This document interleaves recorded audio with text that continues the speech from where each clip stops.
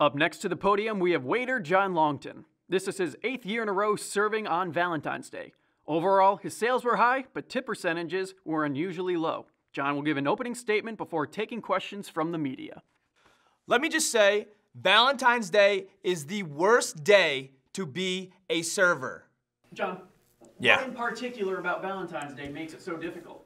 Let's just say it's supposed to be a night of romance, but it turns into a war on the service industry, okay? We're trying hard. The bussers, the managers, the bartenders, the hostesses, we all want to get you laid, but you're coming at us like we're not on the same team. We're on the same team. John, what separates a Valentine's Day customer from a regular customer at your restaurant? Let's just say they go out to eat one time a year and it's on Valentine's Day. Should we say that?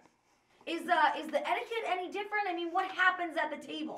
Let's just say these snapping and the hey you goes up about tenfold that night. But John, the report from your manager says that it was you who was building up some anger, and you even lashed out at a customer for not leaving you a tip. Do you stand by those actions? Not only do I stand by those actions, I will do that again and again and again. I'm not just defending myself, I'm defending my brethren, the whole waiters across the nation. This is a terrible day to work.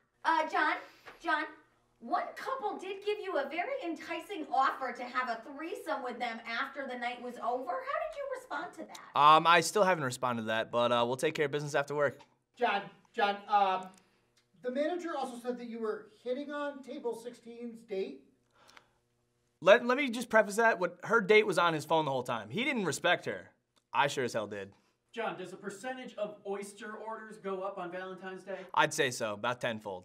John, it was reported Table 14 sent both of their dishes back to the kitchen, and they were complaining about quality. What do you have to say to that? Yeah, that table thought that they were at 677 Prime, and they were really at a chain restaurant. So that's what happened. What do you have to say about the gentlemen taking their ladies to a chain restaurant on Valentine's Day? I honestly didn't see a single gentleman tonight, so I can't answer that question. Where did they go? 677 Prime? Hey, John, right here. What about the couple who thought they were filming for an episode of Extreme Couponing when they tried to pay the bill? Yeah, that happens left and right, and it reflects in my tip. John, there's reports of a table, there was a woman crying by herself. Yeah.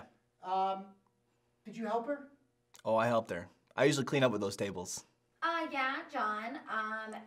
A couple tables were complaining that it was very hard to find a gluten-free, non-dairy, vegan dessert on your menu. Yep. Where are they supposed to go to celebrate?